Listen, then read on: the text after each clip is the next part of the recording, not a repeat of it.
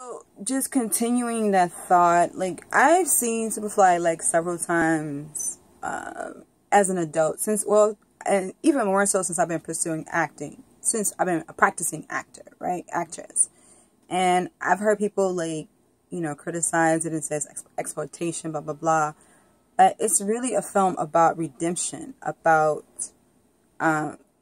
placing yourself in a position, or being in a position that is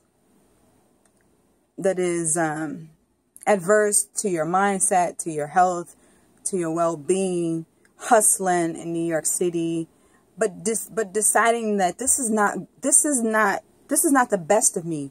This is not the best of what I have to offer to society, and I need to get out of this situation. Just being dissatisfied with his surroundings and what he's doing, and not having peace of mind. And I mean, I think that's a dope concept to me. I mean, it's not that it's a new concept, because nothing is new under the sun, but the idea that this cat is like, this is destructive, and I want better for my life. And I have my woman here who has encouraged me to get out of this destructive lifestyle, and now I've made up in my mind to get out of it.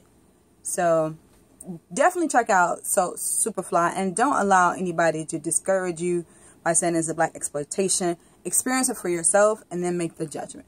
All right, that's all I have to say about Superfly and dope Ron O'Neal. Peace.